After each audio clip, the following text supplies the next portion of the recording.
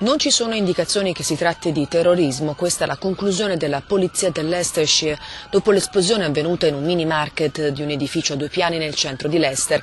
L'incendio è avvenuto alle 19 ora locale di domenica. L'esercizio commerciale è andato distrutto, 6 in tutto i feriti che sembra si trovassero all'interno della struttura al momento del rogo. 2 di questi sono ricoverati in condizioni gravi.